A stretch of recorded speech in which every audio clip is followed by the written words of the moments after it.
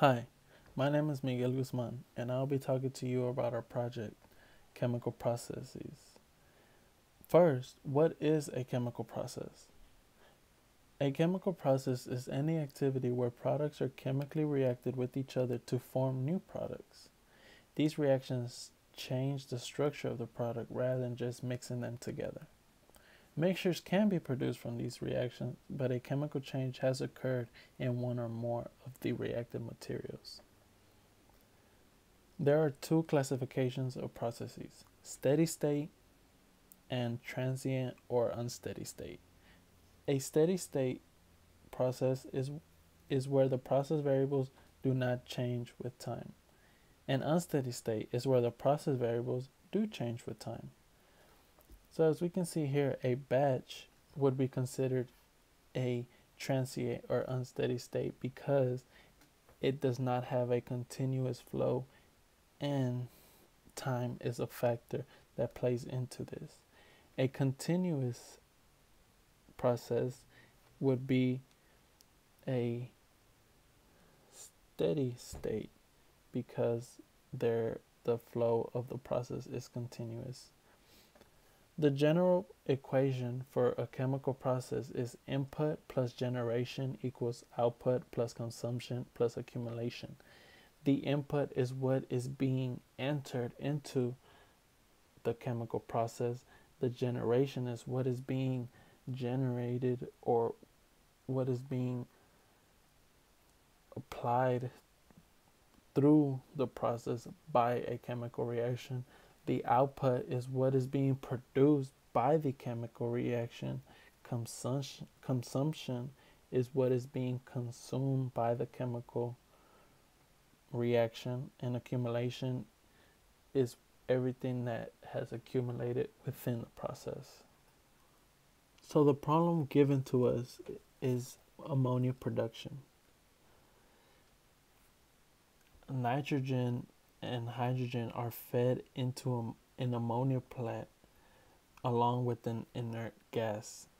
The recycle stream containing these gases is combined with a fresh feed, which is then passed through a low single pass conversion reactor. The reactor output is fed to a cooler, which brings the mixture to the condensation temperature of the ammonia product. The condenser removes the ammonia by liquefying it. Then the gas exiting the condenser is split into two fractions with the same composition. One is removed as a purge stream, and the other as a recycle stream. So as we see here, N2H2 and the inert gas I are combined and fed to a reactor.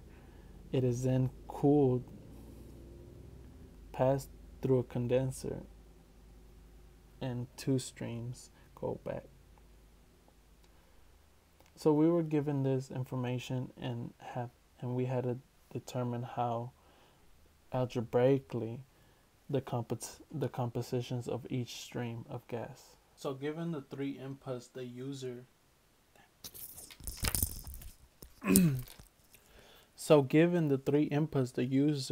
will provide, we are to graph these solutions of ammonia production, of which will produce moles of the ammonia produced, the moles fed to the reactor, and the fraction of overall nitrogen conversion. Once these plots are given, we are to then answer the question, what recommendations would you give in order to optimize the production of ammonia? And which of the three independent variables would we maximize and which would we minimize? And after that, we would find the utility cost of producing this ammonia given the heat of vaporization and the cost of cooling.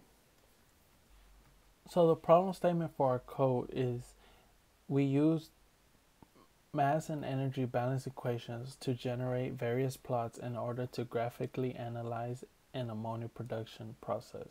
Then we use these graphs to provide recommendations on how to optimize the system. So for test 1, we have to create a user-defined function which will take the 3 inputs inputted by the user and output 3 different variables. We also created a diary which will allow the user to save their work. So we ask the user to enter the mole fraction of the inert gas in the fresh feed and the fractional conversion of the reactor and the fraction of the gas leaving the condenser in moles purged per moles total.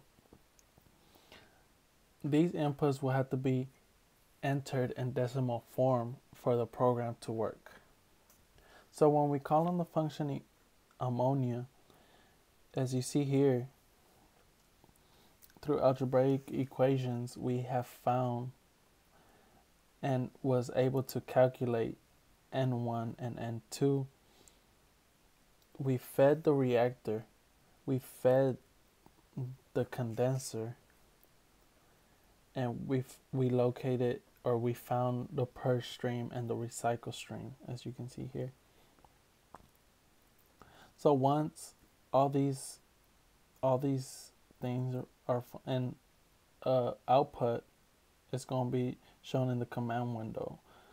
It's going to give us the moles of the recycle stream and the moles of the purge stream and the overall fractional conversion.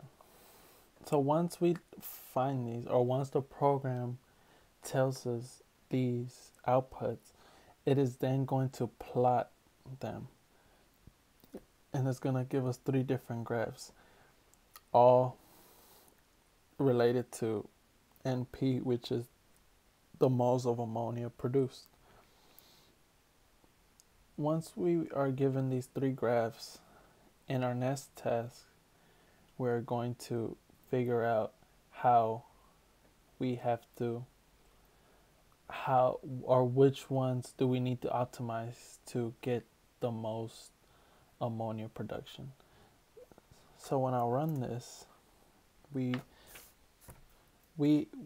provided 2 test cases. First test case, which I'm going to show you right now, is the mole fraction of the inert gas is 4%. So in decimal form, that is 0.04. The fractional conversion of the reactor is 60%, which is 0.6. And the fraction of the gas leaving the condenser, which we said to be 20%, is 0.2. So once I do that, as you can see in the command window, the moles of the recycle stream is 1.62. The moles of the purge stream is 0.424, and the overall fractional conversion is 92. So our diary pops up and is asking us if we would like to keep our ammonia production file. For this case, I'm going to choose yes. Our program also outputted 3 different graphs, all related to the the moles of ammonia produced. And as we can see here in our command window, we show you the relationships of each figure. So for figure 1, the relationship between NP and YP is a negative slope that decreases the amount of ammonia produced as YP increases. For figure 2, the relationship of NP and FSP is a positive slope that increases the amount of ammonia production as YP increases. And for figure 3, we see that it's given a negative slope that decreases the amount of ammonia production. And also in our command window, we see that we formatted an output which tells us in order to optimize the ammonia production, the inputs are to be manipulated. Based on the graphs outputted, as YP increases, the ammonia of production decreases. As FSP increases, the ammonia production follows the same relationship and increases. As Xi0 increases, the ammonia production decreases. From the graph, recommendations can be made to maximize ammonia production. To maximize the production of ammonia, YP will be decreased as FSP increases and Xi0 will decrease. Decreasing the fraction of the inert gas will increase the amount of hydrogen and nitrogen in the feed stream and yield a higher ratio ammonia in the liquid stream. Increasing the fraction conversion of FSP will cause more ammonia to be produced in the reactor. Decreasing the fraction of the gas leaving will produce more ammonia. And also, we displayed our theoretical values, which are given here. So the moles of the recycle stream is 1, and the moles of the purge stream is 0.5, and the overall fraction conversion is 100. The code can also be used to run multiple vectors at the same time.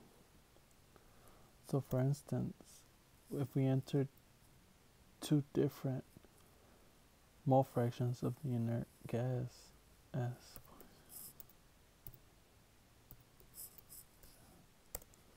and we also enter two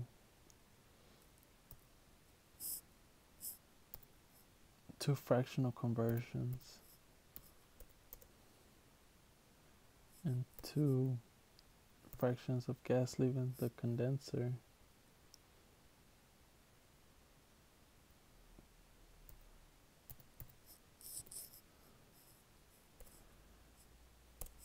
in our formatted outputs, we would get two lines showing us each of these relationships with our different values, and in our command window we would get the two different moles in the recycle stream and the moles in the purge stream and the overall fraction conversion. So for task 4, the user is asked to input different values or the same values plus an extra value that is the total molar inlet flow rate. Once the user inputs these values,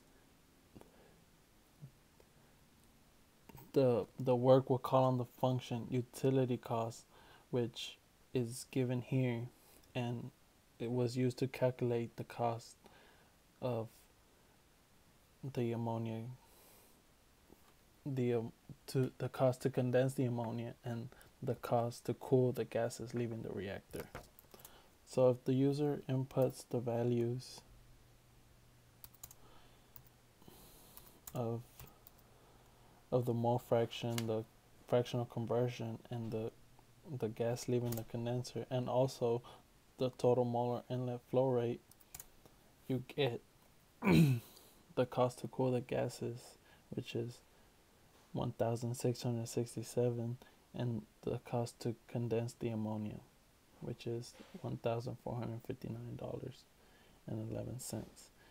Then a menu will pop up and will ask the user if they wish to enter different values. So all in all, our code has few limitations.